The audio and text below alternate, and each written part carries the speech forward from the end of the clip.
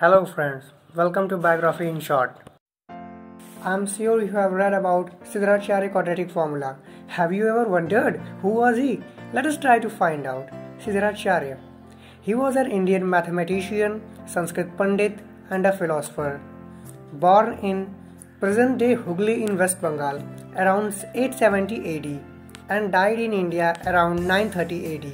His father Baldevacharya was a Sanskrit Pandit and his mother's name was Ashokabai. He is known for his two mathematical treatises, Trisatika and Patigarit, which were written in the Sanskrit verses. Three other works attributed to him, namely Bijaganit, Navasathi and Brihatpati.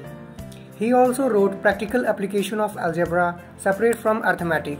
He also gave rules for operating rational function to solve problem of ratio, barter, simple interest, purchase and sale, rate of travel and wages. And most important, he was one of the first mathematicians to give the rules for solve quadratic equation, and you know about it. If you like the video, please like, subscribe and share.